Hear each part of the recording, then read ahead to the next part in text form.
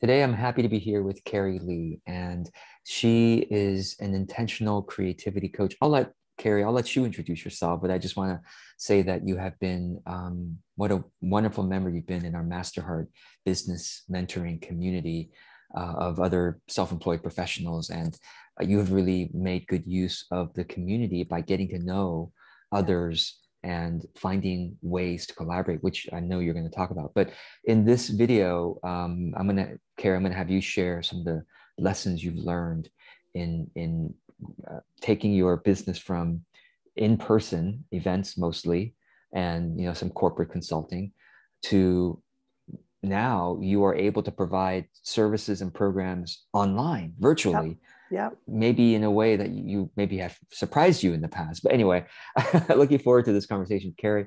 I'll start with anything you want to say about your work, like who's it for, and yeah. Yeah. So what I do basically is help people with self-discovery. And my sweet spot seems to be typically the woman or could be the man who has gone through a lot of life and says, it's my turn. And I need to discover more about myself. There's got to be more to this experience of life than I've been in a treadmill sort of situation. So wanting more clarity, wanting more inspiration, more confidence even, and then feeling free in that, in being in their own flow is basically how I put it. Mm, yeah, well said. And so before, walk us through like the before and after and kind of Yeah, what you learned along the way. So yeah, before, the in-person events was mostly what you did. And just for a lot of people watching this or listening, yeah, maybe they are currently or they used to before the pandemic do a lot of their business in person, and a lot of people are wondering, gosh, how do I can I bring it online? Is it possible? yeah. But yeah, tell us about that. Yeah. Well, 12 years ago, I really made a huge change in my life. I didn't want to do the type of work I was doing anymore, like many of us with this story. I really wanted to express myself artistically and do what I felt was for the greater good, help other people in some way. So it's been this unpeeling or this step-by-step journey. But when the pandemic hit, I was doing corporate team building and working with school teachers and school administrators, primarily on resilience building workshops using creativity as a process. When shelter at home hit, all gone, all of it, right? And I had been thinking about going online for years, but for whatever reason hadn't jumped that hurdle. So with some pause of okay, what's next, I realized that the work that I had been doing the previous 6 or 7 years, I was creating the content of different kinds of workshops and learnings and projects that I could put together to create a bigger program. And when you and I met, we weren't sure if I fit in your group because I did in-person events and I worked with corporate and it wasn't really the model, but I was so resonated with who you were and how you approached business and also the complementary ways that you do things that I don't, that I wanted to learn from. And so I was set up perfectly to be able to make that transition because of your group, really. But what happened is in January of that year, so before shelter at home, a couple of people actually came to me and asked for individual coaching. So there's the sign, right? That, oh, maybe I'm supposed to go this way. And then when sheltered home hit, we had to pause because couldn't meet anymore. It was at my studio. But in the meantime, that's when I realized the puzzle pieces were there. And some of the Now, before puzzle, we go further, actually, I want to ask you about yeah, those initial inquiries, yeah. people coming to you. Now, I mean that sounds wonderful, but you must have done something to inspire those inquiries. It's Yeah, not, I mean, if nobody knew you were a coach, they wouldn't have asked you. right, So right, tell us about that process. Like, how did right. you, yeah.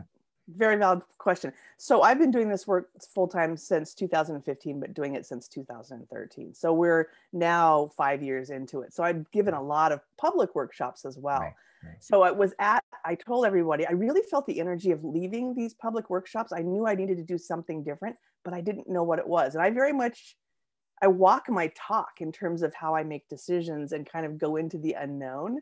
And so I told people I was going to do my last workshops the end of 2019 and the first week of 2020. Yeah, I had nothing on my calendar, which is kind of insane logically. But going into the pandemic, that really helped me because I didn't have a lot to undo or refigure out. But what happened is at this last workshop, this woman came up to me and she said, "Are you ready to do individual coaching with me? I've been asking you for 2 years." And I was like, "You've been asking me for 2 years?" I didn't hear her.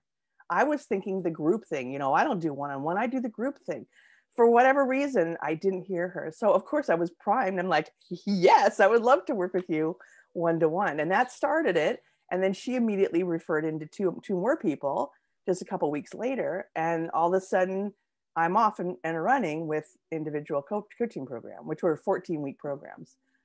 Yeah. So the lesson I'm getting from this is that you've really nurtured a warm audience. You could say that's a small warm audience. We can talk about your email subscriber list and everything, but Yeah. it's like you've nurtured this very warm audience through doing your workshops, which for the folks who are watching this, like you could, yes, some of you may have been doing in-person workshops, but some of you may be doing online workshops. Either way, it's a very, very warm audience, people who have experienced your work in a group setting. Yeah. And naturally, now some people are going from one-to-one to group. Some people are going from group to one-to-one. You happen to be doing from group to one-to-one. But either way, it's like whatever audience or clients or students or participants we have, they are often open to a different format of working with us. I mean, that's really the big aha moment here, right? It's like, okay, you've been doing groups. Maybe they're open to one-to-one. And in fact, they've been asking, one person's been asking you, but it's like even more of them might be open to one-to-one. Right. And then people who are doing one-to-one right now, some of those clients may be open to doing group experience. Anyway, so it's really great that, you're now doing that. You're now open to do the one-to-one, and you also have groups too. So you have kind of both. And so, all right, so continue your journey now. And how do you, where did you proceed now in through 2020? Yeah. And so actually I have morphed on back to groups, but online. So they were Right. they were the Right. catalyst for this, really. Yes. Yes. And you're right. I was nurturing it. But one of the things I've done right all these years, because I never had a destination, I didn't really know what I was doing. I just knew I didn't want to do what I had done before. And I wanted to experience my own life differently. And I knew I'm probably going to work, and I want to work for a long time. So I followed my own joy, number one, and gratitude, right? And that was really what led me. And it felt fun. I had some 3 words that I followed: ease, meaning I felt like I was swimming downstream; abundance or prosperity, meaning I'm getting what I need, but also the client is. And it's really 3 people often, because I often pull in other collaborators. So everyone who's involved needs to get whatever they want out of it. So super, super conscious of that energy exchange, I'll call it. And then the last one was, it needed to be fun. I had done enough things in my life that didn't feel fun that I wasn't going to do anymore, which felt like a huge declaration coming from a corporate environment that was not fun for me. So following those 3 things, everything I created was in alignment with my own authenticity. Because I was interested in it, I could speak about it from the heart. And so I created this body of work that naturally intertwined with each other like a puzzle piece, not knowing I was doing that until later I could see how they all linked together, because I just kept true to myself. Yes. Yes. And then this is also one of the kind of lessons I love to bring forth whenever possible is, well, you are a multi-passionate person. I mean, you are multi-talented. You are, some people call it multi-potentialite. Anyway, the idea is that it's not, you don't just have one very narrow skill that you offer. You have multiple. And a lot of those who are listening to this also have multiple skills and interests that they have. And what you were open and willing to is just to try different things over the years. Mm-hmm. And then now you are finding a creative way to weave them all together. And I love that, because that's really what makes your work unique. Yes. Because the weaving together has a combination that nobody else has, or at least very, very, very few people have. And of course, now that you bring it online, that's even more unique. So, tell us a couple of the threads that you're kind of weaving together. Yeah. Well, what happened then is, in your group, when sheltered home hit and I had to pause with these new clients I had, I realized there were some great complementary methods of self-discovery that I could tap into. Yes. And that was Liesel with strengths and talents, and also her Yes. tapping, Yeah. and then also human design Mm. with Sandy Frischie. So Yes. so those were different methods of self-discovery. Art is the process that we use to metabolize it, I'm going to call it, right? It's not really about it's not at all about being an artist. It's about using the art as the process. So that, and then another method of someone that I had met years before, who we knew we were going to collaborate at some point, created this beautiful, ease-filled but 5-month sequence of self-discovery that's extremely, I'll call it holistic. It's like getting an MRI of yourself in ways you've never understood yourself, versus like little x-ray pieces. And it blew me away. It's like, if I knew this information when I was 30 years ago, life would have been different. But of course, I don't really want life to be different because I like what's happened now. But you're right, it's completely unique and individual. And what I also realized for myself is I always declared that I had what I call the creative 35-year case of creative constipation. And as an artist, right, that's not a good thing. But I had this very long period in my life where I couldn't create on my own. Put a canvas or a piece of paper in front of me and I would freeze. I wouldn't know what to do. It broke through that. This intentional creativity method broke through that. One, because you cannot make a mistake. So the perfectionist gets to leave the room because there is no perfection, and that there's actually beauty and information in those quote mistakes. But the other thing that I learned is that one of my strengths is I am full of ideas. I have endless ideas. I don't need to do them all. I finally realized I don't need to do all the ideas. It can be overwhelming, but I also don't come up with the ideas on my own. I get my ideas from inspiration outside of myself. So this is some of the insight I got for myself through these different processes that weave together. And so collaboration for me is ideal because someone else can provide their content, and then I can do a creative process or a project around that.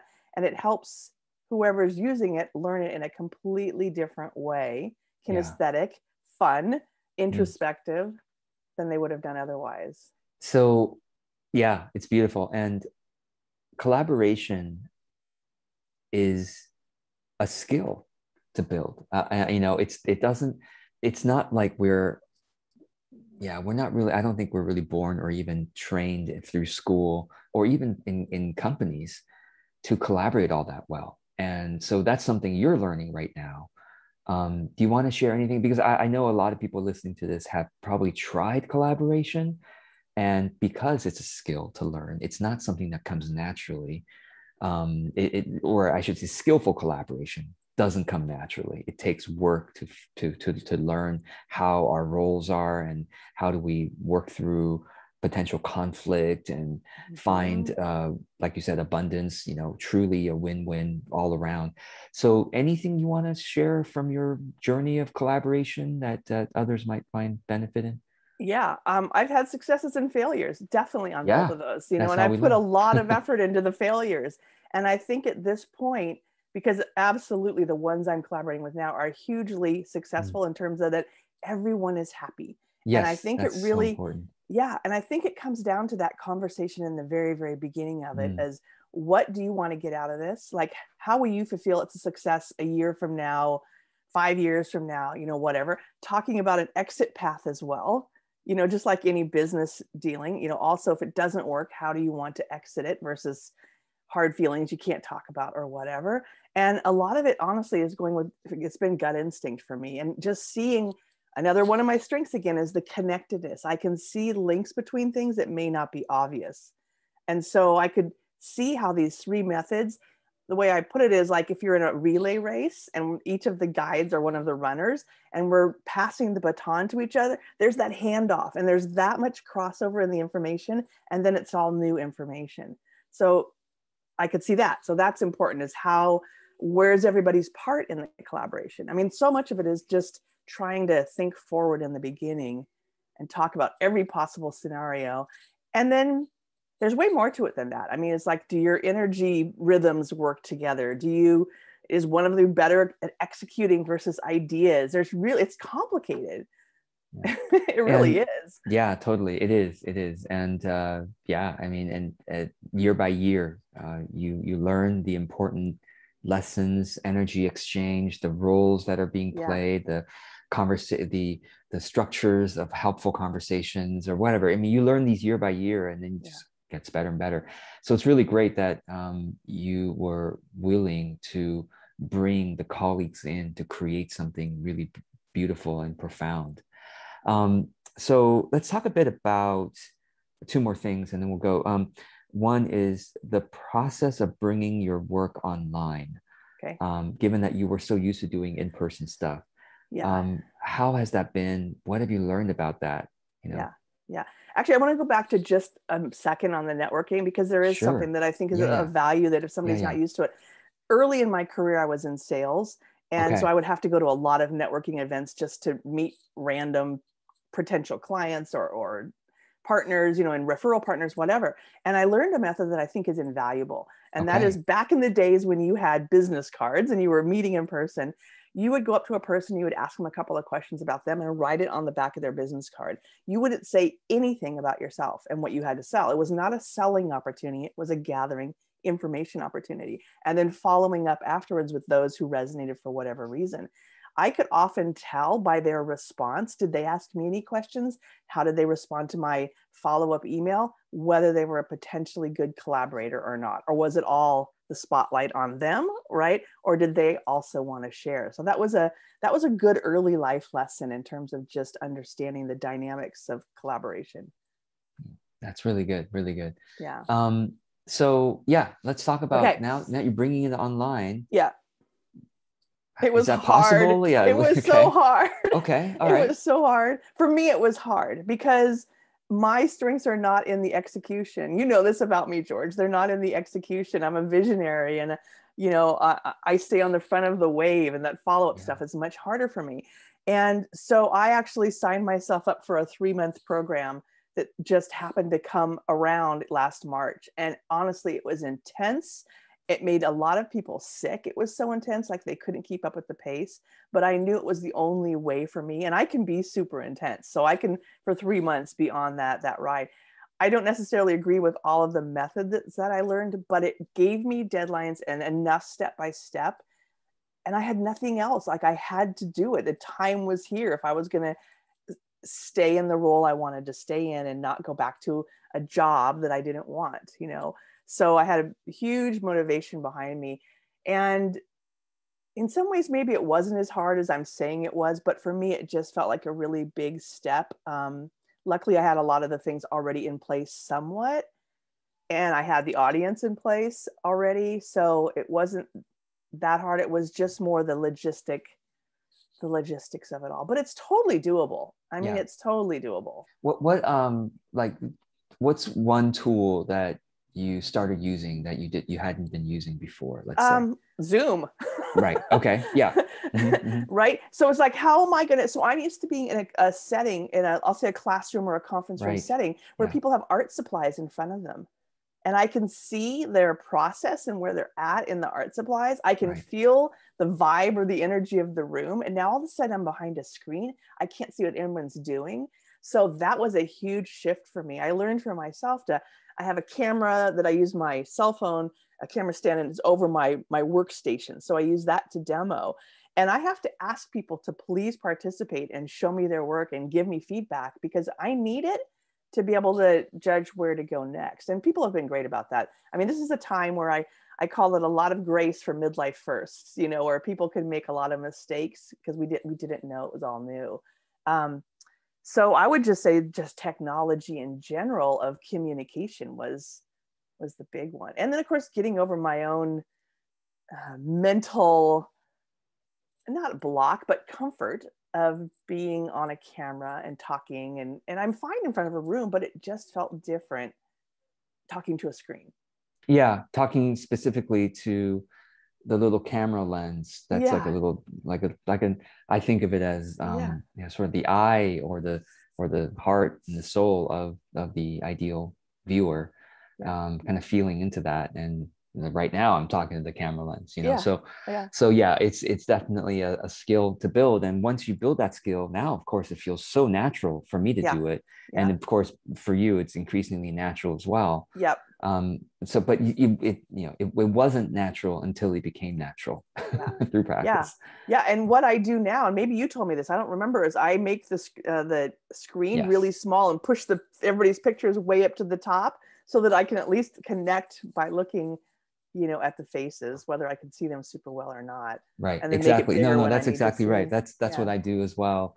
Um, Except in interview situations like this, I have to keep you relatively large when I talk and look at the camera lens. Anyway, Yeah. so um, maybe last thing is let's talk a bit about what you learned in enrolling the clients into your program. Yeah. Um, any tips you could offer to those who are also enrolling people into kind of multi-month programs? Yeah, well, I'm definitely in the learning process still of Sure, that. sure. The Yeah, yeah. initial ones came super easy. Okay. They actually had been asking for this kind of thing. They were ready, um, especially with shelter at home. They were ready for this. They actually asked to stay, and I created a next level program for them. So that was my, as I say, the low hanging fruit, and which I really don't want to call them that because they're not. They're my high fruit, if you know what I mean. But so now it's really been what you teach about that consistency and upping my reach and my marketing. And so I'm working on that. That doesn't come so natural to me. I'm just trying to share more of my day-to-day life because I literally live my work. So just letting the gregarious hermit show herself more and show what I'm doing more is really what I'm doing. And I've got some help. So I needed that. I've got some marketing help now to help push me along and guide me. And I don't know, I seem to thrive better on the collaboration. So Yeah, for really sure. realizing that. Yeah, for sure. That's really Yeah. good. Well, thank you. Thank you for sharing all that, your journey and the lessons that are encouraging for those who are watching and listening. So Yeah. let's, just complete by sharing a bit more about, what's coming up in terms of your offers or anything you want to share. Yeah, yeah. So the self-discoverywisdomschool.com is my program, and there's a lot of information on the website. The next one will start in a couple of months. The next session. In the meantime, I am working on some smaller one-off classes or courses. One is a collaboration with Sandy. So look for those coming up soon. And that's sort of what I'm figuring out now as the middle ground. Oh, also on Wednesdays, and right now it's going to be through June. I don't know how long it will go. I'm doing a Create with Kerry Lee open studio session. And it's free. It's my version of a co-working session. And it was so that I would have accountability to myself for creative time that wasn't work related. So it's 2 hours every Wednesday. And I invite anyone to come along. Any definition of creativity works. It can be writing, singing, cooking, house project, painting. I mean, it can be any research. It can be any form of creativity, really. And that's on the website as well. But it's kerryleeart.com/create. Well, yeah, and I'll be sure to have the links below. So Great, great. thank you so much, Kerry, Thank you. for your work, the way you do it. People are lucky, people in your circle are lucky to have you. Thank you, George. I feel the same about you. Thank you so much. All Okay. right. All right. Thank you.